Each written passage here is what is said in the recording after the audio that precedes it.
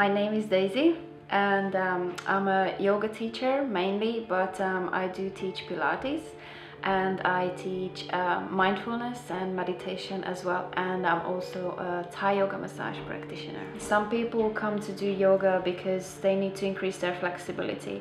Some people come to yoga because, you know, their doctor told them or GB prescribed. Some people come just purely to have something that they can do for themselves, for their well-being. So I appreciate all the reasons that bring them to the mat. With Thai yoga massage, I think it's pretty obvious. A lot of times, you know, people are just stressed, which then interprets in the body, and we get really tight.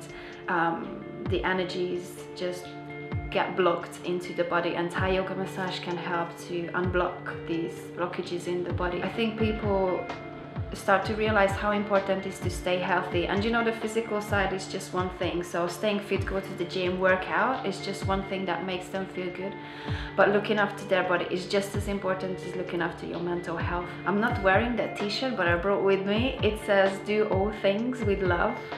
So I think that could be my motto. If it comes from here with good intention, then you can just do no harm.